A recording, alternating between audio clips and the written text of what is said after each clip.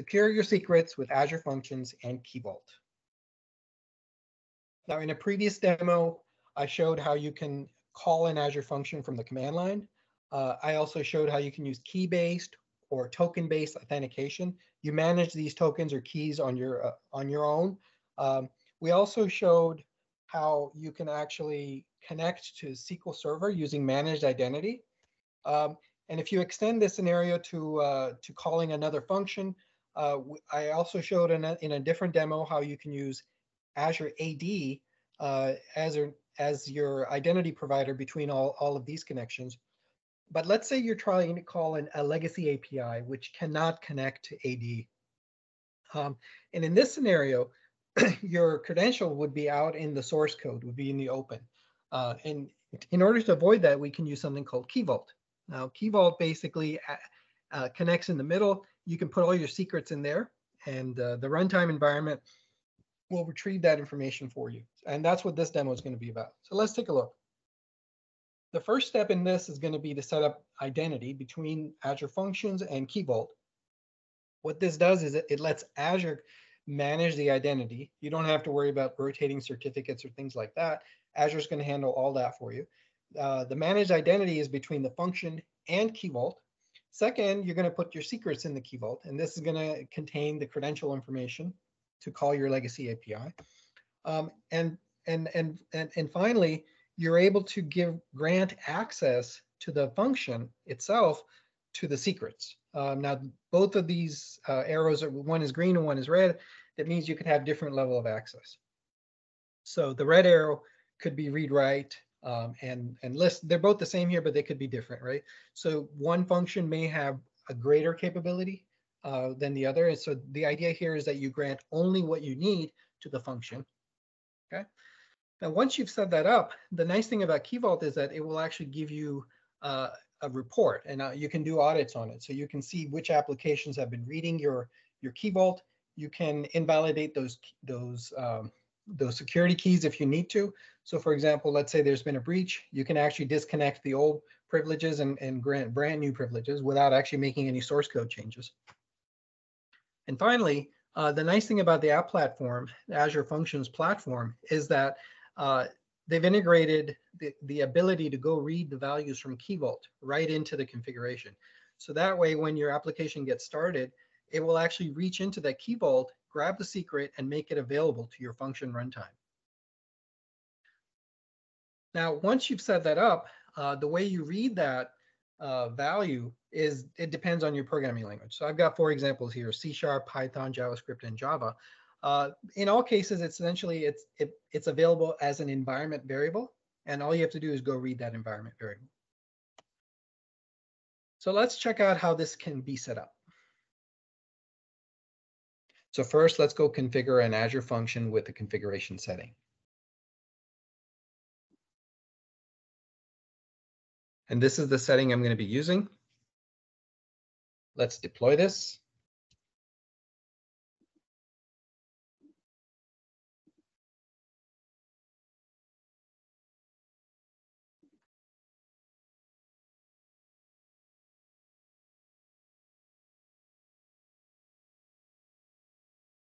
Okay, so that's finished.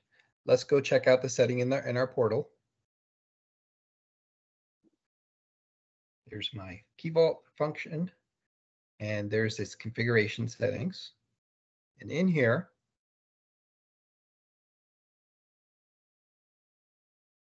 we've defined an app settings.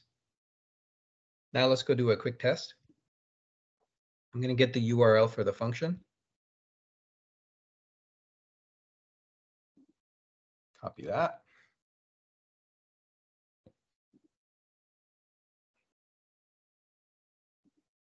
Now it's set up as anonymous, so I don't have to do any of the AD stuff here. So here we can see the output, and this is what I expected. This is the value from settings. Now let's set up managed identity. So I'll go to my function app, and here I'm going to go down to identity. In identity, all I'm going to do is turn on system assigned identity. And what this is going to do is this is going to give me an Azure managed identity. Now that's there. That's all that I've got to do to set up the managed identity. Now let's grant access for this identity to KeyVault. So I can just say role assignments here, and I can add this assignment.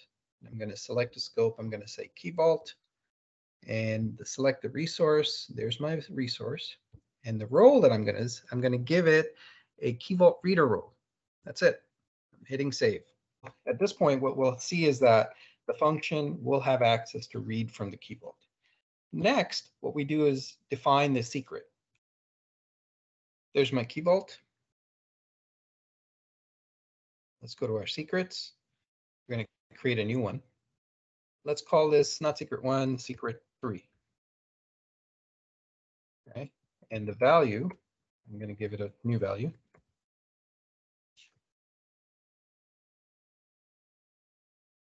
Okay, and I'm going to say it's enabled. I'm going to say create. And what's happening is that that's going to save it. We can actually go look at it. We can view it. There, we can show the value, and the value is going to be this is from KeyVault. Okay, so what I want to show is that when I hook it up, this will be updated. Instead of saying this is the value from settings, it'll say this is from KeyVault. Let's go grant my function access, read access and list access to that secret, to the vault. Okay, let's go set that up. So here, what we're going to do is we're going to go to the KeyVault.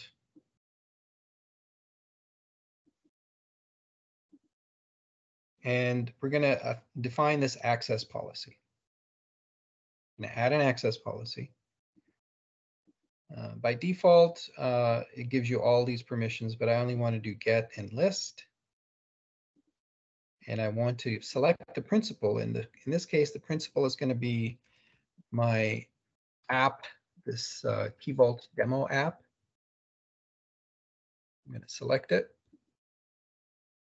click on add, and then you have to remember to hit save. If you don't hit save, it's not going to get added.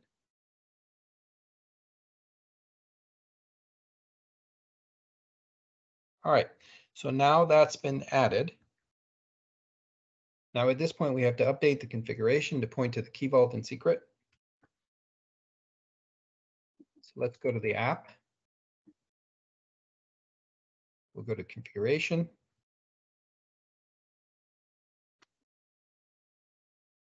App settings, we're going to edit that. And this is the current value from settings. We're going to update that.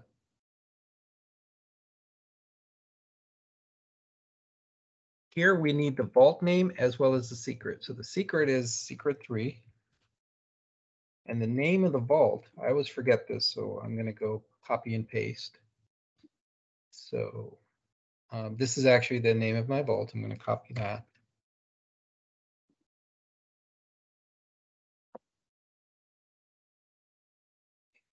Okay, save that.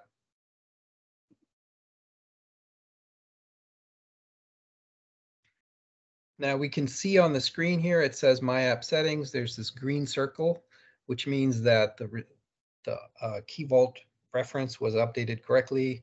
And it's saying it's a KeyVault reference so that the syntax was accurate. And it's set as a deployment slot setting. That's very important. Now let's go check it out. If I hit up arrow and do the return, there it is. It says this is from KeyVault. So here, this was the old value from settings. Now it's from KeyVault. So what's happened here is that we've updated configuration to read from the KeyVault, and it's kind of behind the scenes, right? So your function will basically use that environment variable and refer to the legacy app. None of those credentials would have been stored in your source code. They're now coming from KeyVault. Thank you.